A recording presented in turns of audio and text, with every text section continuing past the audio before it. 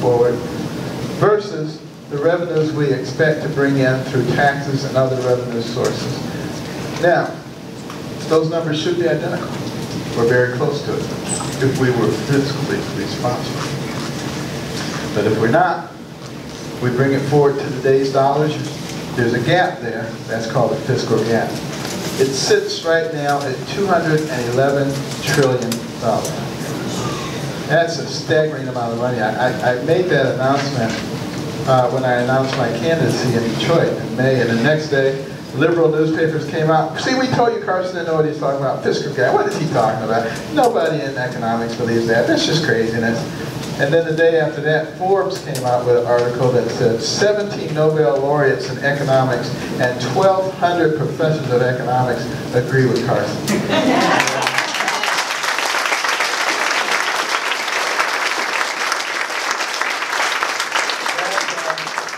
That kind of shut them up a little bit. But you'll notice politicians don't talk about this. They don't talk about the fiscal gap because they want to be reelected. And they're afraid that they may look like they're scaring people. But I'm not a politician, so I can talk about it.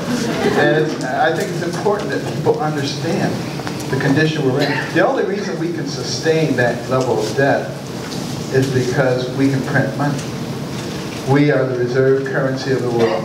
A position that generally goes with the #1 economy in the world, which we were from the 1870s until last year when China became the #1 economy. Would they like to be the reserve currency? Of course they would. They're having all kinds of troubles right now with their money, as you can see. If they can print money, they can do a lot of stuff. And they're working on it, believe me. But right now, we have a bit of a reprieve. I don't know how long it's going to last, but I got to tell you, we got to wake up. Because if we don't do something about this soon, what happened with the crash in 1929 will be a walk in the park compared to what we're going to experience in this country. And the thought that we can just continue to escalate the debt, it's almost treasonous. And when you hear politicians coming in here and telling you, oh, we're going to give you this, and we're going to make college free, and we're going to do all this stuff, guess what? They are talking about accelerating the destruction of this nation. And it's imperative that the people of this country understand that and understand what's going on so that they will then understand what has to be done. And if we begin soon taking corrective action, we will do much better. The longer we wait, the more draconian the measures will have to be in order to get us back on the right course. And this is absolutely the truth. And what's going to be necessary is for every single person in here to take some responsibility. What you need to do is think about the pre-revolutionary days in this country. The Americans did not like the dictatorial style of King George III. And they started having town hall meetings, getting together in their barns and their living rooms and in the town center. And they started talking about what kind of country were they willing to fight for, what kind of country were they willing to die for. They invited everybody, even the loyalists. They invited them all. And they were able to encourage each other, to strengthen each other to the point that a ragtag bunch of militiamen was able to defeat the most powerful military force on earth. That's what we need to do again. Everybody in here has a sphere of influence. You need to get your friends, your family, your extended family, your co-workers, your neighbors, people together in your home or wherever. You need to begin discussing these issues that affect not only our lives, but the lives of our children and our grandchildren and the future of our nation. Because only when we understand these issues can we do the right thing. Benjamin Franklin, Thomas Jefferson emphasized so strongly that our freedom And our system of government is based upon a well-informed and educated populace. And they said if we ever become other than that, the nature of the nation will change. Why? Because it will be very easy for slick politicians and dishonest media to drive the vote and tell people things and they would believe it. Just to give you an example, you got people telling you today how wonderful our economy is, that the unemployment rate is down to 5.3%. You know, that is essentially full employment. But your eyes tell you different. And if you're informed, you know that the real measure is the labor force participation rate. The number of people who are eligible to work, who are actually working, which is at a 37-year low. But if you don't know that, it's real easy to manipulate you. And you think, oh, wow, this is great. All these policies are really working. And they depend on people not being informed in order to pull this garbage off.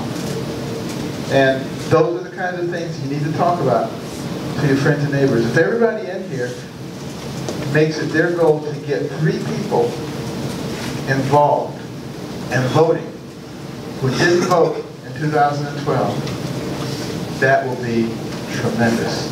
Just 3 people. Because in 2012, 93 million people who could have voted didn't vote. 30 million evangelicals did not vote. And you know what? When you don't vote, you are voting. You got to make sure that people understand that. You are voting. But what they're voting for is not traditional America. It's a completely different system. And this is going to be the clearest election, I think, ever. It's going to be a choice of for and by the people, or of for and by the government. And it's going to be extraordinarily clear. Assuming that, you know, we have a Republican candidate who is not too much like the Democrats. I'll leave it at that. But we can make that change and recognize that we would not have the freedoms that we have today if those who preceded us had been afraid. They were afraid to put their lives on the line, to put their resources on the line. And they did that for us. They didn't do it for themselves. And now we have an opportunity to be the ones. You know, I look around here, I see some young people here.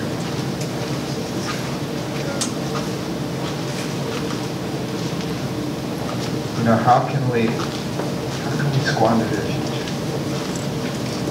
How can we just think about ourselves when so many did so much for us in the past? Thank you.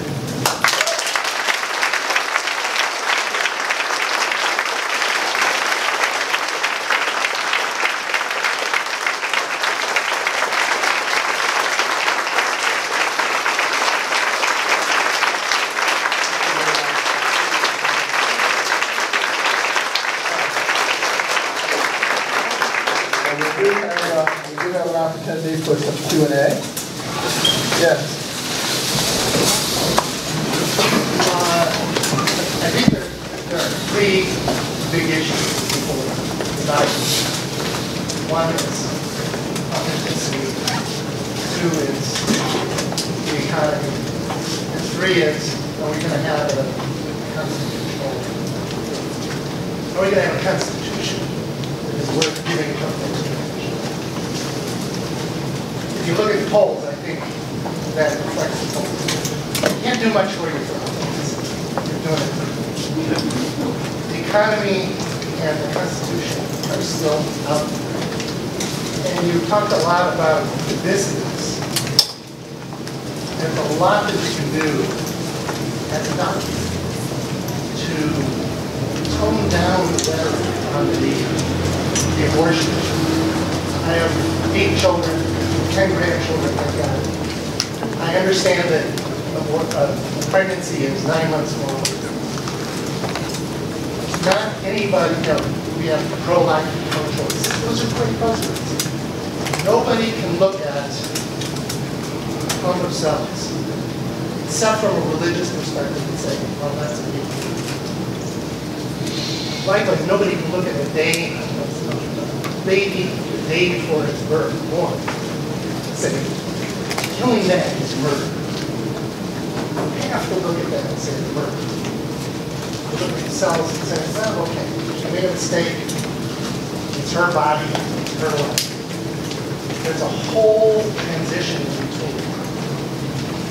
How do you bring the two sides together to recognize them and say, look, we have to have that discussion. It's a process. Let's solve this problem. I think that's exactly right. Discussion. That is the key. Being able to sit down together and have a rational discussion. That's one of the reasons that I hate political correctness. Because political correctness shuts down the discussion. You're not supposed to say this word, you're not supposed to say this phrase, you're not supposed to talk about this issue, and consequently, it just continues on under the surface. And I believe that it is the social progressives who are the biggest imposers of political correctness because they don't want that discussion to occur.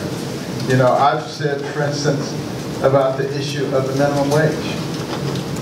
Let's sit down at the table, both sides, and let's put all the pros and cons on the table, and let's have an open discussion about the issue.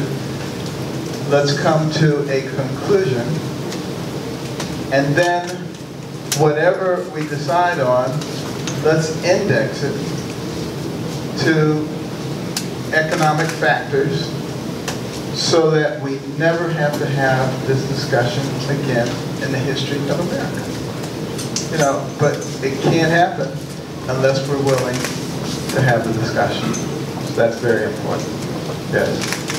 So I saw that you said that climate change is the way climate change is irrelevant. I just wanted to point out that in New Hampshire, we're seeing kind of climate change already. There's increases in Lyme disease happening, more deer tick population because of climate change, and there's just effects of it you can see everywhere. I was just wondering if you have any plans for what you do about climate change. Okay. Well, first of all, when I say the discussion is irrelevant, the reason it's irrelevant is because any reasonable person knows that they have a responsibility to take care of the environment. And what I would do, instead of getting into a big argument about whether the temperature is going up or the temperature is going down, is simply to say, again, let's sit down and discuss reasonable measures that can be taken. And we should have the Environmental Protection Agency not working to suppress our energy, but instead working with business, industry, academia to find the cleanest, most environmentally friendly ways to take advantage of our resources. That will work. And the amount of money that they could generate can be used to fund research into alternative energy. We sit between two oceans, but we're not taking advantage of the hydroelectric power there. I mean, there's all kinds of energy, and we need to be looking at those. But in the meantime, we can use the energy resources that we have in a very wise way. We now have the ability, for instance, to liquefy natural gas, which means we can export it. But we have these archaic energy exportation rules that were put in place in the 70s during the energy crisis. There's absolutely no reason for those. We need to get rid of those and begin exporting energy, because one of the reasons that Putin has so much influence in Europe is because he's the energy king there. Why don't we make them dependent on us for energy so we can decrease his influence? So, you know, wise economic policies tie in to our other types of foreign policy and can make a huge difference in our country. Let's come back to this side. How will you convince some of us who are so dependent on the government for their very lives, financially and on many other ways, to vote for you? Okay. Well, I will hopefully convince you by helping you to realize that if we continue just depending on the government to give you money that they have to borrow, that eventually nobody's going to have anything and we're all going to collapse. And that we have to start thinking in a logical way. And one of the things I think that's going to help tremendously is if we get the economic engine moving again, which means let's get rid of some of the unnecessary regulations. We have way too many regulations. You know, Dodd-Frank, for instance, you know, I think that is very unnecessary. The financial debt that it goes into, you know, sitting on corporate boards for decades, I can tell you, it does a lot more harm than it does good. And the other thing that people don't recognize is that every single regulation that we impose costs money. It increases the price of goods and services, which disproportionately hits poor people. That's one of the reasons that income gap is growing the way it is, because they have to pay so much for all this regulatory control. And we also need a different kind of tax code and lower those corporate taxes. I would go for a tax holiday, a 6-month tax holiday on corporate taxes, so that the $2+ trillion overseas can be repatriated to this country. And it wouldn't cost our taxpayers 1 penny. And the only stipulation I would make is that 10% of it had to be used to create jobs for unemployed people and people on welfare. But you want to talk about a stimulus that doesn't cost us any money. That would do it. Yes. Thank you for coming, Doctor. Absolutely. My name is Warren Warren, State Representative for Fairfax County. My question is on the military. Our military situation is a result of 20 years of people making decisions who had little or no experience in the military.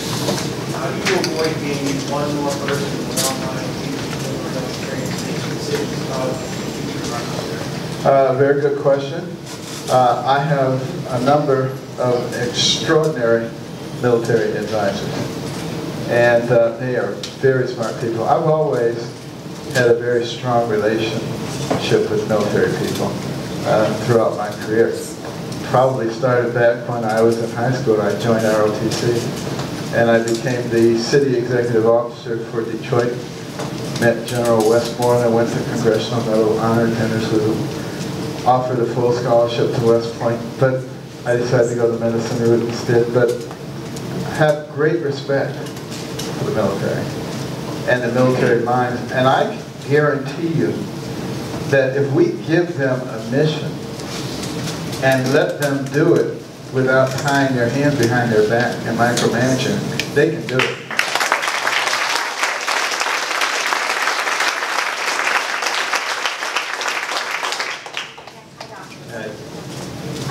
My question was in response to something I saw on Fox News yesterday about Marco Rubio was getting a lot of grief because he said, okay, I'm pro-life, but if a woman is raped or if there's incest, then it's okay to abort the fetus. And you had said something like, well, hopefully she'll go to an ER and have the pill, RU486.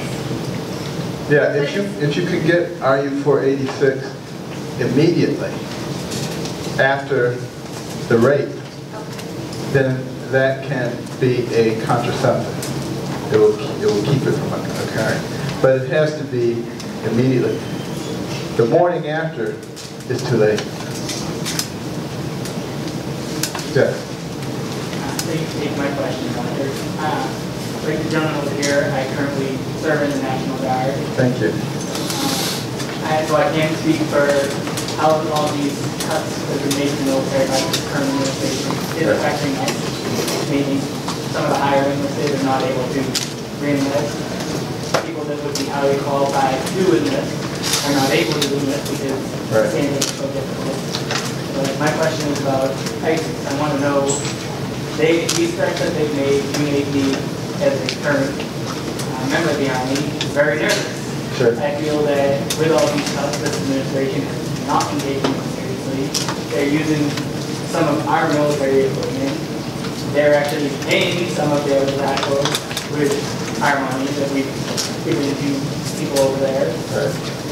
If you were elected as opposed to Senator Sanders or former Secretary Clinton, who I don't think will take them seriously, what would you do to show that you're taking these folks seriously and you can try to prevent them?